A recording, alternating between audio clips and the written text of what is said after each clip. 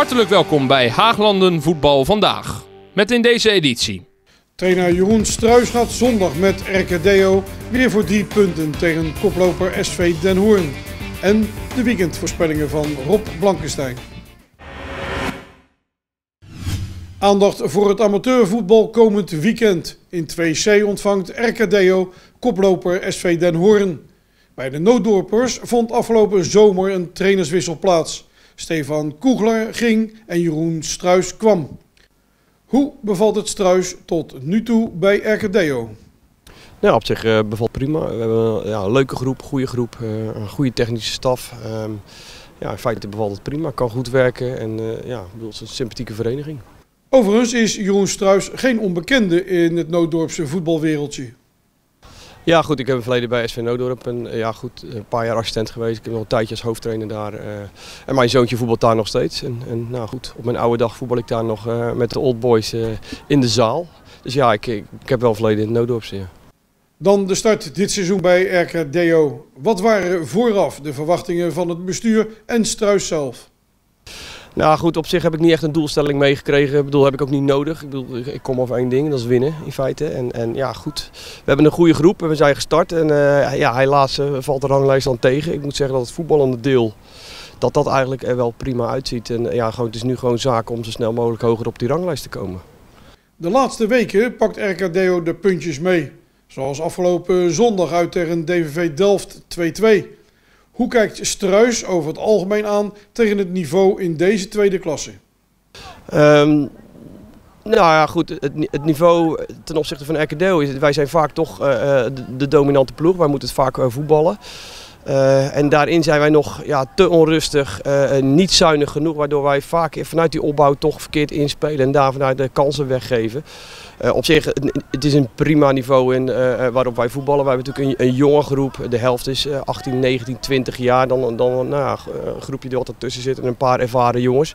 Dus die mix is goed en het voetbal op dit niveau bevalt eigenlijk prima. RKDO staat nu 2 punten boven de PD-plek.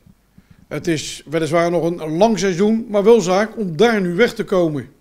Wat is zijn doelstelling? Allereerst tot de winterstop en dan daarna?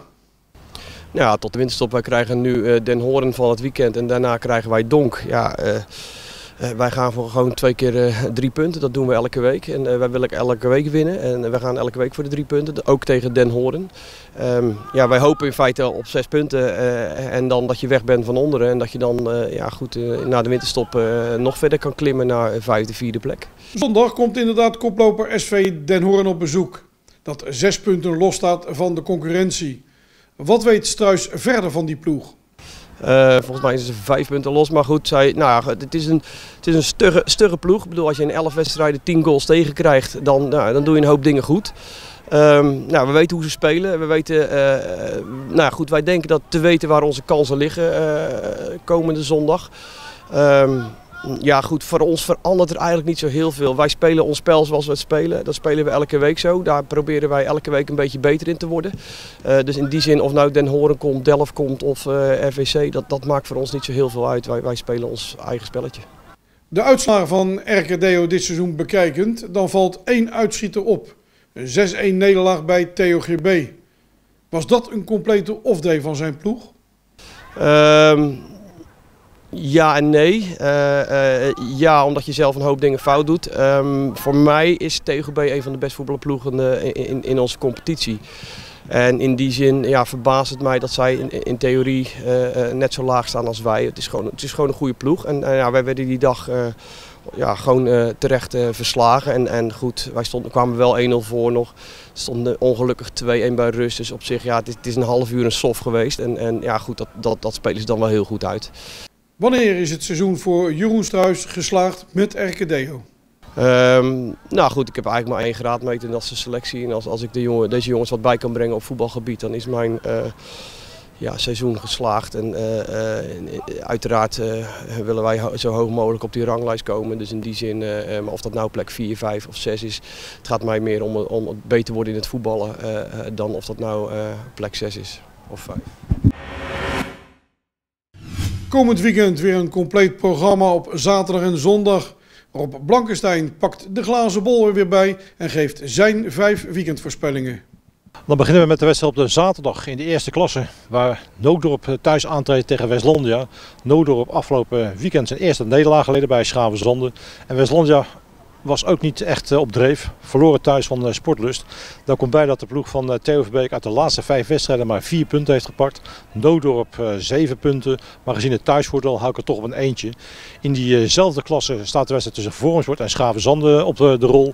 Waarbij Schavenzande natuurlijk afgelopen zaterdag hele goede zaken heeft gedaan door de 2-0 winst op Nooddorp. Waardoor ze echt weer helemaal meedoen voor die eerste plaats.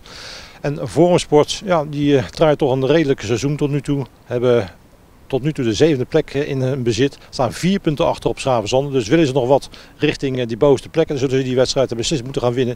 Ik zie dat niet gebeuren.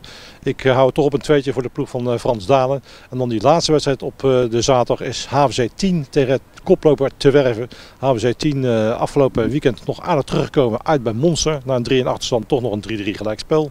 En Te Werven heeft afgelopen zaterdag de plek voorlopig voor de titel beslist in hun voordeel door RCL toentertijd de nummer 2 te verslaan. En gezien de verhoudingen toch het thuisvoordeel voor HVC 10 hou ik het op een 3'tje.